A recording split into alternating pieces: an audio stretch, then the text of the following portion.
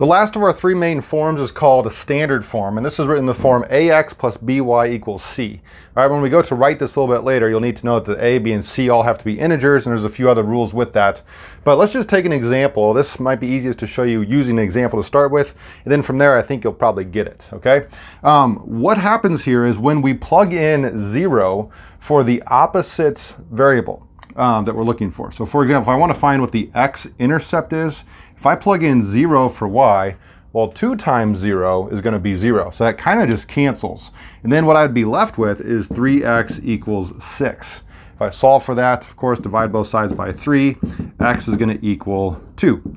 And so on my x-axis, I could, for this equation, put a dot at 2 on the x-axis. I can do the same thing for the y's as well. So since I want to find the y, I'm going to put in a 0 for the opposite variable, x in this case.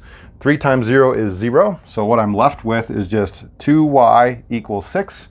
In fact, notice what I did there. I kind of covered this up. Sometimes I call this to my class the cover-up method, because you cover up the one you're not looking for, because when you plug in 0, it kind of goes away. Anyway, I'm left with 2y equals 6.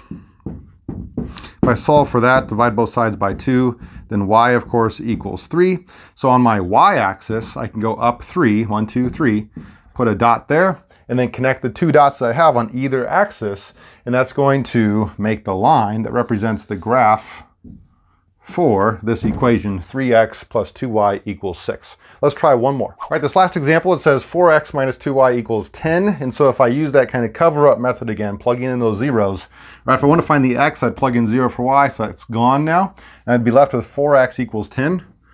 Notice this one's not going to turn out nice, because 4 doesn't go into 10 evenly. 10 divided by 4 is actually, what, 2.5?